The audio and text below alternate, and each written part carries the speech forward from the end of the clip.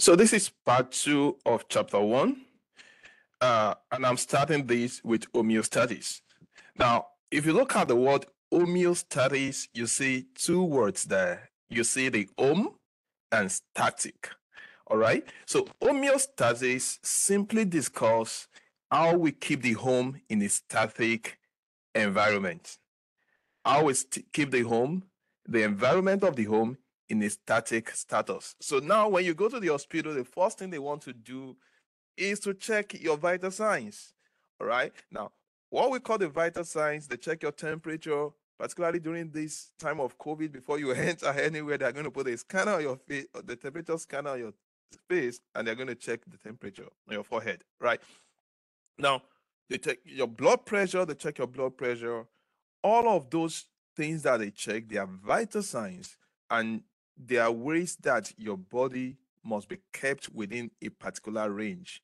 All right. Now, that is what we call homeostasis. Now, the system that regulates that in our system is the homeostatic system. All right. And I'll be talking about that. So, those are regulated predominantly by the nervous system and the endocrine system. All right. Now, so homeostasis are ways that we maintain the internal environment of our system, and example of that is what you see in blood sugar, in temperature, your body pH, your blood sugar, your blood calcium level, all of those, blood pressure, all of those are homeostatic measures. So there's a set point, which is the ideal point where he should be, whereas there's also a range. There's a range, all right? So your temperature, for instance, now have a range. Your blood sugar have a range. Your blood glucose your blood pressure have a range, all right? Now let's go. Now the nervous system, like I said, and the endocrine system are the ones that control homeostasis predominantly. All right, the nervous system controls by sending impulses to the brain and then the spinal cord and also then to the effector. Now, who are the effectors? I'll talk about that.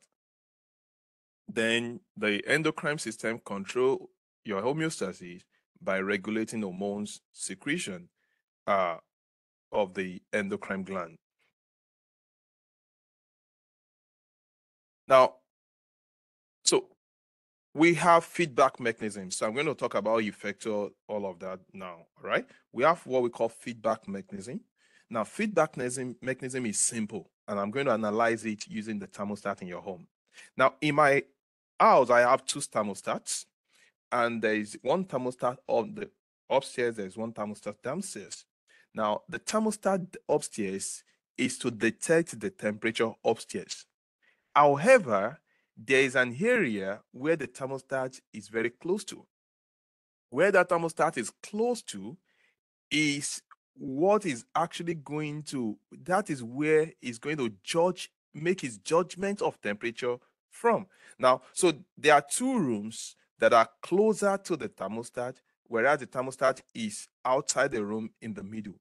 Now, I noticed the two rooms are usually cooler than what the thermostat projects, because by the time the thermostat pick up the temperature in that area, the thermostat gets a feedback that the temperature is already 75, whereas the room may be at 72. So feedback is what tells the thermostat when to start working, either to cool the air or make the air hotter. Now, so that is how your thermostat works. Your thermostat works based on the feedbacks that it gets. However, you will notice that some places in the home are usually either more cool, are usually cooler or hotter, because the thermostat does not pick signal directly from that area. That is why it's always good sometimes to leave some doors open in your home, because the thermostat will only pick feedback based on what it senses in the area that is closest to it. All right. Now, so that is the feedback mechanism. All right. So the same thing, there is feedback mechanism inside in your body. There are some units in your body that brings feedback and tells the body start working, don't start working. There are feedback mechanisms that detects when there is high temperature in your body, that detects when there is high blood sugar, that detects when there is high blood pressure in your system, and it brings the system to work or not to work. Now we have two kinds of feedbacks, which I'm going to talk about soon. Now, so feedback as cycle of event by which the homeostasis is maintained, just the same way I talked about the thermostat. Now, so what are the components of the feedback mechanism? All right, I'll talk about the component and I'll go ahead and talk about the types. Now, the component is you have a receptor. The receptor is actually the part that senses that there's changes. So in actual sense, you can think about the detector in your home as, so the detector of changes could be like you feeling the temperature or how the thermostat senses in the area. So the receptor rather is the point, so it senses changes in external and internal environment. So think about yourself now, your detector, your receptor will be like, let's say the skin, feeling like temperature is high. So how does the body knows that the temperature is high? Your brain works with the skin. All right. So the skin feels that you feel like there's temperature and you don't have to do anything. Immediately, the message goes to the brain that temperature is high because the skin is feeling it. All right. So they work together. Now, so the receptor is the one that sees the changes. All right. Now, the control center is the one that evaluates the input from the receptor and dictate the required changes. So that's the brain, the hypothalamus. So control center will always be the hypothalamus. That's the control center. It will always be the hypothalamus. Then the effector is actually the one that makes the changes. Now, the brain does not make changes. The brain gives order for changes to be made. The brain regulates your system to activate the effector that will make the changes. So don't ever think the hypothalamus does everything. No, it's like a manager. It's like the thermostat. The thermostat is not what makes your home hot or cool. It is the AC unit that does that. The AC unit is the effector. The thermostat is the control center. All right. Now, the same thing as a receptor, sometimes you feel like temperature is high, then you go to your thermostat and set your thermostat to a particular temperature. You receive the signal that temperature is high, then thermostat does the work to regulate and send message to the effector, which is the AC unit or the heating system, to power to regulate that temperature. Now, so don't ever think the control center is also the effector. That's what my student makes sometimes. So this, if control center is the hypothalamus, the effector could be your muscles. All right. The effector could be pancreas. So effector are either organs or muscles. Let's go. Now, two types of feedback mechanism. This is very exciting, and you're going to see it. Very interesting part of it. Now, there is what we call the positive feedbacks and the negative feedback. And I'll talk about the negative feedback first because that's the predominant feedbacks in our system. Now, the negative feedback has a definition, and the definition is that when the response, think about it, response, look at this, receptor. Now, so when what is being received is saying, stop, there's a danger, that is negative feedback. Now, so there is it. If your blood pressure is going high, and immediately the hypothalamus sense that the blood pressure is going high, what will the hypothalamus do? The hypothalamus is going to make moves to reduce the blood pressure because the response, what the hypothalamus senses as a response, it's something that hypothalamus need to work against. All right, blood sugar is coming up, hypothalamus says shut it down. This is a contrary movement. That is why we call it negative. Negative does not always mean low. It only means they are working in different direction. Now, if blood sugar is going low, what will hypothalamus do? It's going to say, let's bring it up. it is also negative because it's not moving in the same direction. So the idea of negative is that they are negating each other. They are moving in different directions. They are contrary. They are counteracting each other. That is why we call it negative. So negative does not mean minus. Negative does not mean low. Negative means opposite each other. So let's say blood sugar, for instance, now is going low, and the blood is a receptor. Hypothalamus senses that blood sugar is going low. What is going to happen?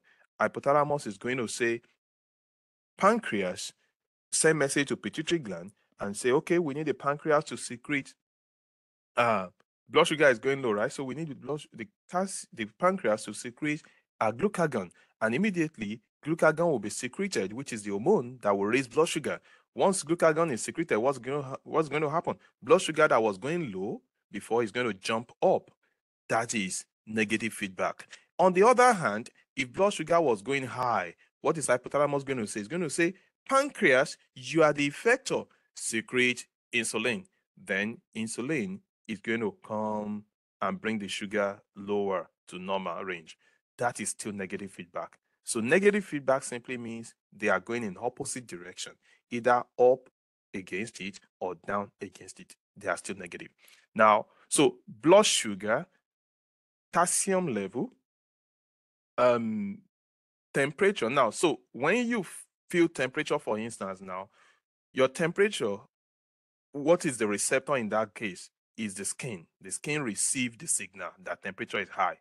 Now, what is the control center? Hypothalamus. Now, what is the effector? Effector could be the sweat gland. Now, you know what is going to happen? Immediately, when temperature rises, what is going to happen? Hypothalamus receives the signal and say temperature is rising.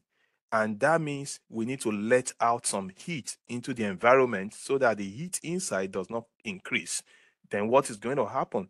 Hypothalamus is going to say, now let's release a lot of blood to the sweat gland, and now there's going to be vasodilation to the sweat gland, and sweat gland will be releasing a lot of heat out.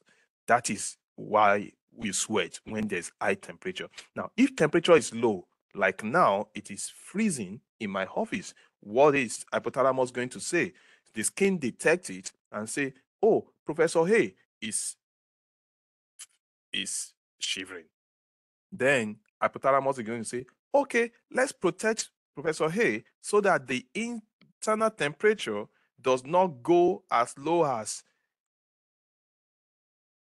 the 84 Fahrenheit, or what's the temperature in this room? Let's say the temperature in this room is let's say 20. So let's say the temperature in this room is 20 Fahrenheit. So he's going to say, now the temperature inside Professor Hay should be about 98.6. Don't let it go as low as 20 Fahrenheit. Now, so what's going to happen? Then hypothalamus says, withdraw blood from the sweat gland. Don't let the sweat gland sweat. And that's why you notice you have goosebumps. It's as though the follicles are covering. The area is covering so that there's nothing going out. So it conserves the heat within. Does that make sense? So the sweat gland becomes the effector in that case. Hypothalamus is the control center, and the skin is the receptor. All right? Now, so what is positive feedback? All of the things I've explained, they fall into category of negative feedback. Now, what is positive feedback? Positive feedback simply means that when hypothalamus sees the results of that process intensify the process again. Now, positive feedback again is when the result of a process intensify the process. Remember that in negative feedback, the result of a process antagonizes or stop the process. So result of a process stops the process in negative feedback. The result of a process in positive feedback increases the process. So every result reinforces the process. Every result reinforces the process. Now, when does that happen in our system? It's a limited area. The first page, which is predominant that it happens, is pregnant in delivery. When a woman is going to labor. Now, What tells the body that it is time to have a child? You see, it is the time when the baby, when the fetus is pressing too much into the cervix area, and it is now signaling that now it's time for the baby to come out. What is going to happen? The body starts to release, the brain starts, the hypothalamus on the posterior side of the hypothalamus begins to release oxytocin. Now, as the posterior, I'm going to write oxytocin here so that you catch it. All right, so the body begins to release oxytocin. The brain, posterior side of hypothalamus, release oxytocin. That oxytocin is going to, the job of oxytocin is an hormone, and what it does is to help to contract, it helps to, it acts on smooth muscles. All right, so oxytocin help with contraction of smooth muscles, right? Now, so what happens is as the hormone comes in, it acts on the cervix and cause the cervix to contract. So that's why we say the cervix is dilating. We say dilation is 1, is 2, is 3. Now, the more the contraction, when the brain hears that, okay, there's contraction, the control center hears there's contraction. If it were to be negative feedback, it will say contraction is dangerous, let's stop it. But now it is not dangerous. The body actually wants that baby to be held. All right.